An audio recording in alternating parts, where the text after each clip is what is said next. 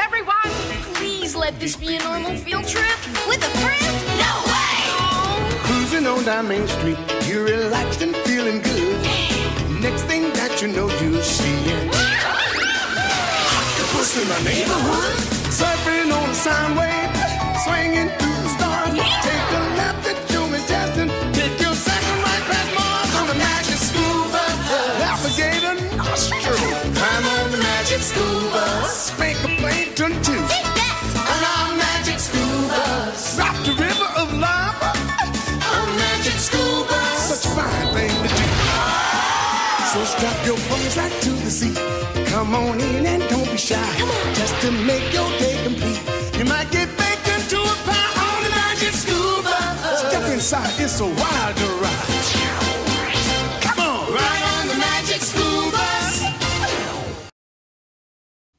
Did you know there are tiny magnets all around us? No way, that can't be true, right, Miss Frizzle?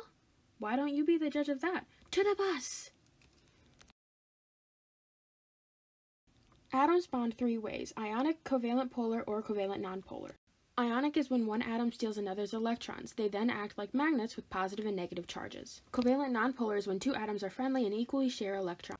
Finally, covalent polar, which is two atoms sharing electrons unfairly when one has electrons longer, giving a kind of positive or negative charge. So in a way, yes, we are surrounded by tiny magnets.